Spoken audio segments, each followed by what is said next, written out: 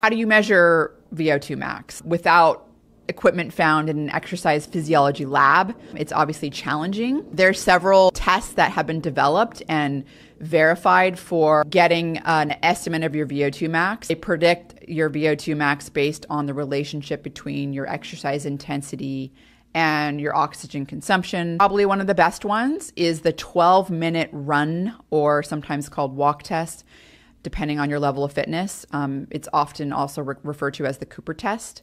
And it involves having the participant run or jog as far as possible in 12 minutes. And the test should be conducted on a flat surface. So like a track field is the best. You don't want to have hills and stuff, because it's about, the maximum amount of distance you can cover in 12 minutes. Depending on your fitness level, you can walk or you can run. So the distance covered within that 12-minute period serves as the primary metric for evaluating VO2 max.